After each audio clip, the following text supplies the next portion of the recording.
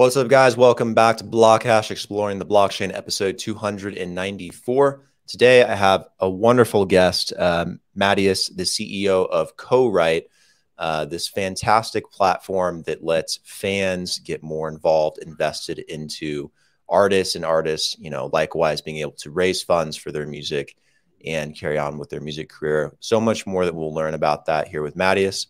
Man, welcome to the show. Appreciate the time for you to be here, and very excited to learn more about Corite. Thank you so much. Appreciate you having me. It's like a pleasure to be here. Absolutely. So Mattias, before we dive into Corite and really kind of unravel what you guys are doing, tell me a bit more, and the audience a bit more about yourself. Who are you? What did you do before Corite? What's your background? Yeah, well, I think you framed it pretty good, describing Corite in the beginning. So Corite, on like the toppest of top levels, Corite is a service that will let music lovers invest in music and artists they love and get a share of revenue when the artist then and the music streams on services like Spotify and Apple Music. And like, just imagine the thrill you were if you were the one that found like Ed Sheeran on the London street like 2012, and you managed to put like $10 on his project, and then whatever happened after. So that's could you imagine? Oh my gosh, that would have been cool. So it's like, that's of course the lottery ticket, but I think it illustrates the whole concept, I would say, because young artists and producer, for that sake, which we're trying to help as well, they struggle a lot, they grind a lot until some of them make it, and we want to enable more of them to make it together with people that loves them. And myself, well, I'm probably one of those music lovers, I guess. I also actually, in my early age, before my hair went gray, I was also a musician. I played a lot. So I know basically both sides of the table. But I was fortunate enough to, around like 2008-9, I got a job as the commercial director for Universal Music in Sweden, Scandinavia. And that was this very, very interesting time in the space of music and the industry, because that was when Spotify was launching and streaming services started to sort of change the entire model. And I wasn't responsible for the digital part of the business. So my role for a 5-year period was basically going around the planet and preaching the streaming model and how that would change the music scene. So I would say I'm an artist to begin with that ended up as a record label director. And then after several years within the label industry and also in the media industry, where I worked close, I worked with a company called MTG, which is a big Nordic media house. And I was responsible for all ventures within the digital space. And we got ourselves into the esport and the gaming. And through that period, when we invested a lot in like services like DreamHack in Scandinavia, and then potentially, and finally, MTG also acquired the ESL, which was a German producer. I realized that in that space of gaming, they actually came much longer, or like they stretched the business model to a larger extent in regards to how to work with the fan bases. And I thought that even though streaming was fantastic, services like Spotify and Apple Music and Amazon really didn't take care of that relation between artists and fans, which is kind of a sad story, because I thought that could have been a great feature of those services, but it didn't really happen. So instead, like in the gaming industry, when you look at services like Twitch, the whole business model is based on these relations. It's tipping, it's subscription models, and everything is about the relation between the one that performs and the one that watched the performance. So I would say my background is coming from the music industry, watching other industries working well in the sort of fan engagement world. And then also, so Corite is the fruit of that, I would say. We're really trying to solve 3 fundamental problems that young artists and artists in general, I would say creators in general, are facing. One is like, how can I find money to the project? How can I get funding? That is a critical question if you want to succeed. And then next, when you have the money, how shall I promote my music to cut through the noise? Because as you probably heard, it's like 100,000 songs every single day is delivered and sort of uploaded to services like Spotify today. And when I if I find that method to promote myself, how can I build a sustainable model? Because maybe the streams are not enough to support my entire sort of living. I maybe need to sort of connect closer to the fans that actually loves my music and make them invest more into me, if it is by buying concert tickets or merchandise or whatever NFTs that come up. I don't know, but these are the three preliminary basic questions that we're trying to solve, and we try to use the audience and the fans out there to solve them. So what happens on Corite is that the music lover like myself or you could get into the service, and you can back and sort of invest in songs you like or believe in. And then we as a service, we also activate you as a backer, just like a digital streets teams. We give you missions, and this is where the Web3 and the blockchain element comes into the picture. We give you missions, and for every mission you perform, you will get rewarded with our fan power points. And this is a feature that will be launched just shortly, and hopefully add another flavor to the investment, so we can work actively with the people on the platform. And finally, as your Corite backer community grows, we believe we can help you build a better business potential for your career, basically. And this goes for both smaller artists and I would say bigger ones. So yeah, that was a long and lengthy answer on your first question, but this is where we end up and why we end up in Corite, I would say. Yeah, this sounds very inclusive for fans. Like, it seems like it gets them more involved with the artist and participating versus just being a consumer of the music.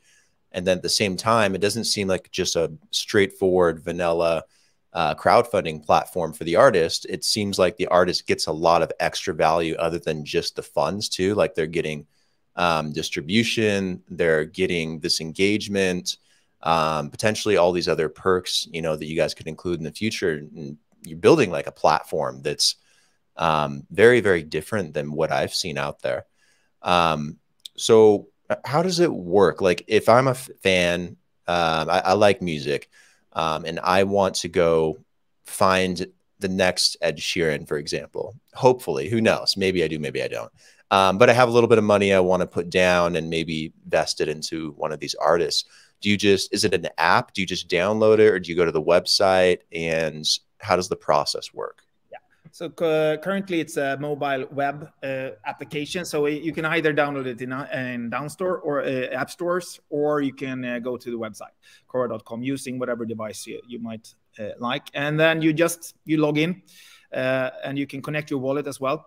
And then you browse in the browser, and in the browser you will find the sort of campaigns that we call them up, which is basically the drops that are currently up there. So normally the artist sets up a campaign, they set the funding goal, how much money they want to raise, and a period of time, how long the campaign's supposed to be. And then you as a backer get into the service, you listen to the song. If you like it, of course you should back it, and then you can decide to invest from like $10 and upwards, depending on how big the product is. And then you can invest either with crypto or with fiat. It doesn't really matter. We don't want to be exclusive in that sense, because we believe that the whole blockchain technology will enable a lot of more cool features to this thingy. But the sort of pure investment part is as easy to do with normal dollars, if you like. So you can basically choose. And then when you have invested, you get a piece of the revenues from this certain song over a period of time. So you don't buy any like copyright from the artist or anything which is considering the rights. The right you acquire is a revenue share right over a period of time, which could be set differently by the artist. So that is what's happening right now. And then you're in the model, and then we will start communicate with you as a service. So, of course, around the release, if this is a new song, we will try to get your help pushing this song at release. And then over time, you will celebrate the milestones, basically. When you reach the first 100,000 streams, you will get a notification, and we will tell you everything. So you share the success feeling together with the artist. And then you get paid in the same fashion as the artist is getting paid, because normally we distribute the songs as well. So we get the money from Spotify every month. First it takes 3 months for the DSPs or the digital service providers to get the first basically payment out, but then it comes on a regular monthly basis. And what we do, we bring in the money, and when we split it then on the backers on the project, basically. So you will get paid simultaneously as the artist through the campaign period. So that's the way it works right now. And to your point on new features, as I said, what we will launch now, when we had our token launched like just a couple of months ago, and that now enables us to get into what we call like an engagement model, where we use the token and these fan power points to get people even more active. So we will have missions, easy missions like follow the artist on Spotify or share this playlist with the artist, to more sort of active stuff. It could be like use the song that you backed in a TikTok, or even further down the line, we can do more creative stuff. Like if you're an artist, why don't you share your idea of the cover art for your favorite artist for his next release? So we try to bring in the community from different angles to get them closer to the artists we work with.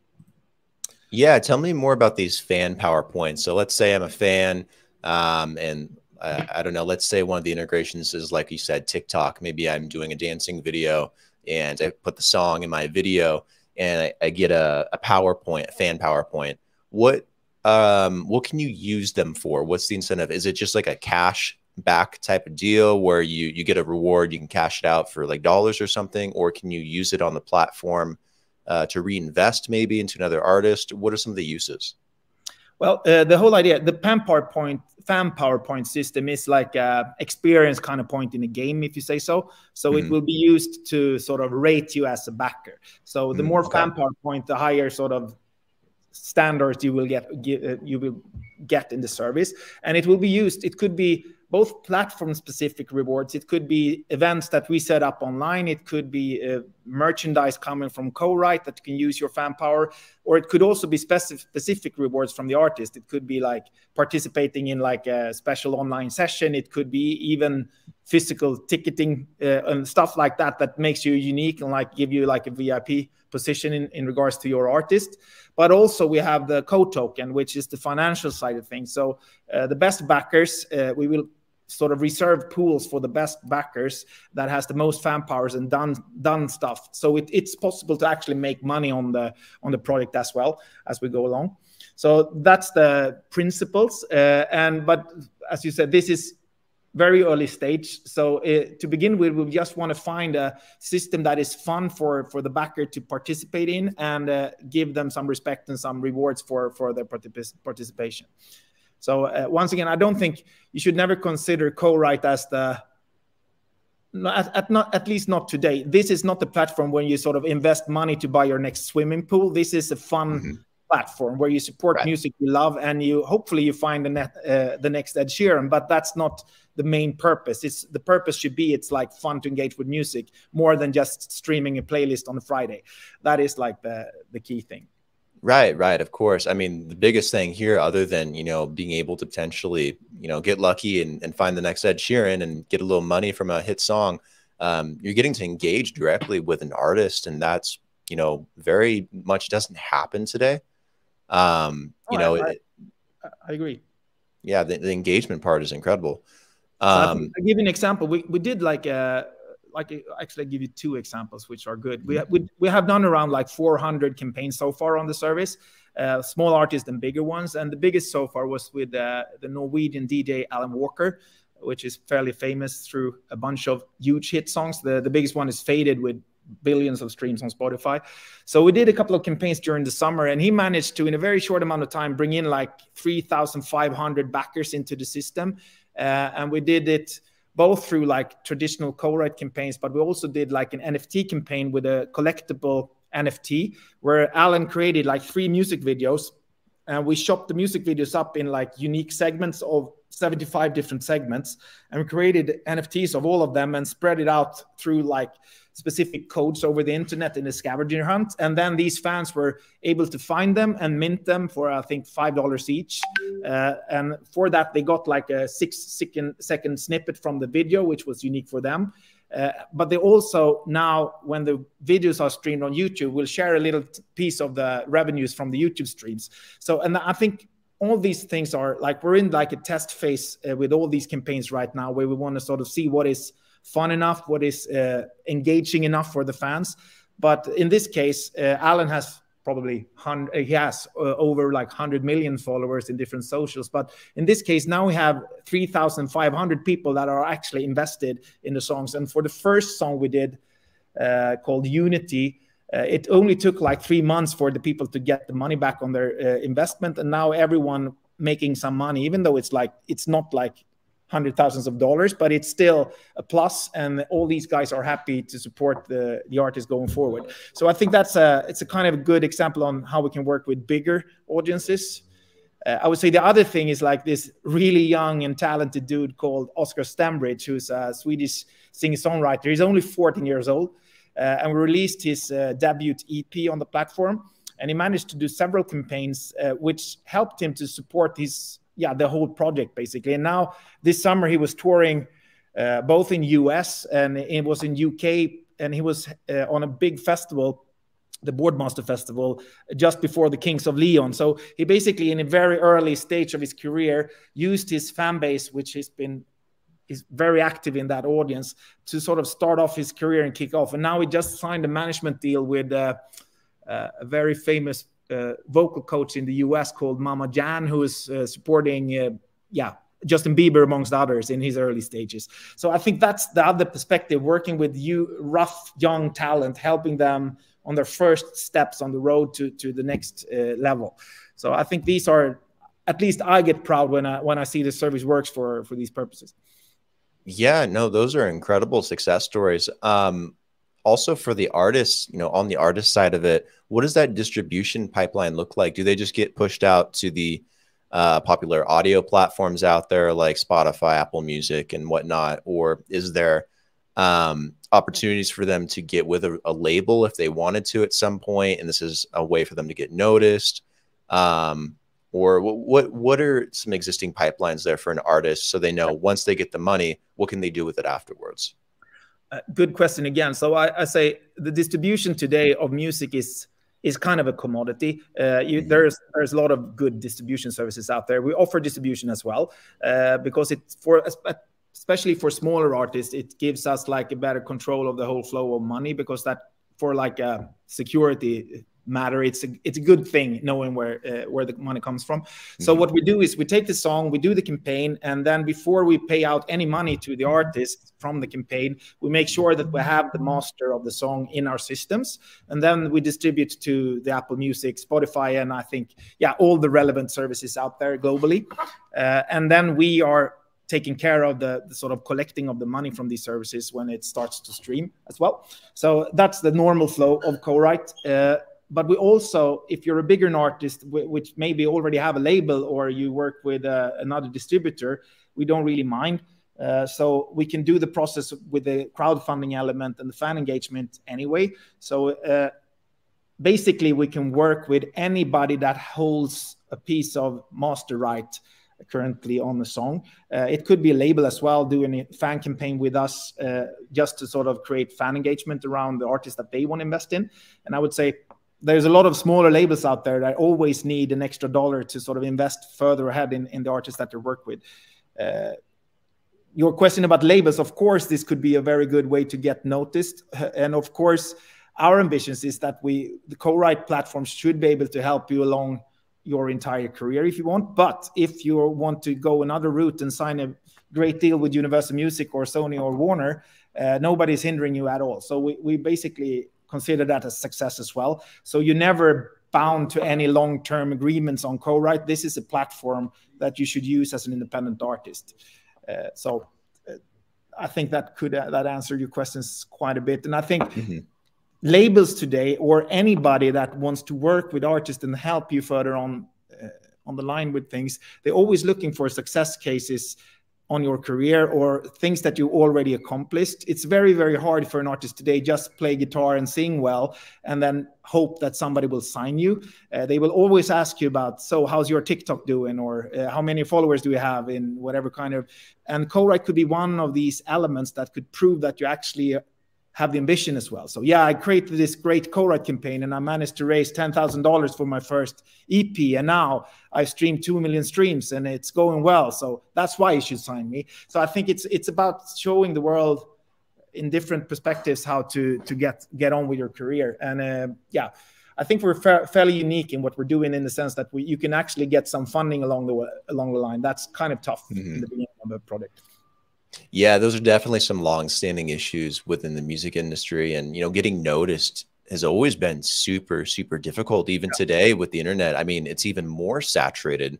You can argue it's great that the internet empowers so many artists to do what they do and what they love, but also it's like it creates so much more competition. And it's harder to pick people out and for a label to want to sign them or to get noticed because there's so many eyeballs everywhere. But no, it's very, very interesting. I think Web3 is going to really help start to solve this. Curious what your thoughts are, how, this new industry with blockchain and crypto, as well as just the overall Web3 version of the internet that's starting to emerge, how that might shape up to be really beneficial for music artists that, traditionally have had a hard time getting noticed, making money, being independent, not getting locked into a label, not always having control or copyright, royalties, things like that. We've heard so many stories with artists that have had problems with that. How do you think Web3 maybe amplifies this industry for artists? Well, I think the cool thing is, like, I think the utopia of the Web3 is very well fitted with the music industry, I would say. Like, it's this community-driven company kind of idea. Like, if you're a community building something together, everybody should have a piece of it. That's like the whole Web3 idea. Like, you own parts of the puzzle when you're building. It's not like a Facebook with one guy on the top earning every single dollar and everybody else just performing. In a community built business, everyone, if it is the creator or the backer or whoever contributes, should have a piece of the pie in the end. And I think that's the sort of, on the utopia level, that's what we're trying to embrace here. We're like, Co-Write's supposed to be a community built platform where the artists and the backers and the fans are working together. And with our token and all the sort of assets that we potentially provide over the time going forward, if everybody gets a piece of it over the time, everybody will also be happy in the end if things turns out well. So I think that's one side of the thing, which is more on the sort of strategic long-term level. I think a service like this should be built on some kind of decentralized model. The other thing I would say is more on a strict commercial contractual kind of it's a smart way of doing these kind of business. It's like, if you our next version of Co-Write will be more NFT based, so it will open up for more secondary trading of campaigns, and also open up for other types of creators. So we're working pretty close now with a couple of big producers around us, so we're hoping to also be able to help the producer side of the business that potentially have done super hits in the past that could be really, really interesting for artists to get involved with. And in that business, we want to create a more peer-to-peer based model where the artist or the producer can strike the deal directly with his fans, with us, like a little bit more in the backseat, so to speak, just creating the smart contract, maybe help with the services like the distribution and the collecting of the money, but then let the smart contracts handle the sort of splits and all these things that's unique with the blockchain. So we're really trying our best to sort of combine the best of the two worlds, which I think the big thing with the Web 2 still is that most people use that technology. And but I'm not hesitant that the Web 3 will grow very, very fast the next few years to come, and we will see features that not possible to sort of do in the Web 3 environment. We will definitely build on top of the Web 3 technology. So, but I'm a believer in like a combined approach, and I still think there's a bit lack of simplicity in the Web 3 for the big masses to join. So I think still, from a Co-Write perspective, we need to work both angles, which makes it a bit complicated for us. But I think it's still important to be able to onboard artists, producers, creators, but also backers in a larger scale.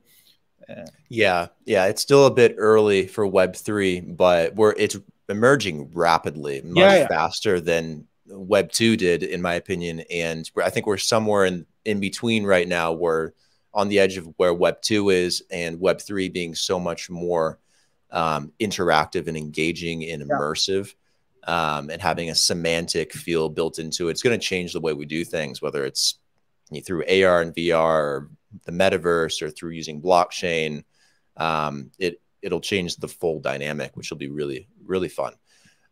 Is there any geolocation type restriction on using this? Like, can American artists use it the same as an artist in India versus an artist in Latin America, or is it for certain regions at the moment? No, currently we're global, and we're trying to be global from the day one. Then I would say the music industry is a kind of a, yeah, it sets the parameters a bit, because I would say pop music, at least Western pop music, is normally produced like in the US or the UK or Scandinavia, and then Germany, France to some extent, but like Europe and US are driving forces in the Western pop music. Then you have other markets in Korea and Japan and China, and all these markets are super interesting, and it becomes more and more global. And we have also seen that the crypto community that we've been managed to sort of engage over the last 6 months is also very Asian oriented to some extent. So I think being both in crypto and music, we need to cope with all parts of the planet. But still, I also think there's a local element to this, which we haven't seen it quite yet, because crypto is so new. So it's very, very global in its a lot of parameters. But looking at, for instance, utilities, you mentioned it for the code token. It could be for, let's say you do an NFT collection as a Swedish artist. Of course, you can have global utilities, which could be like, you can join me at my digital release party, or you can watch my live streams and stuff like that.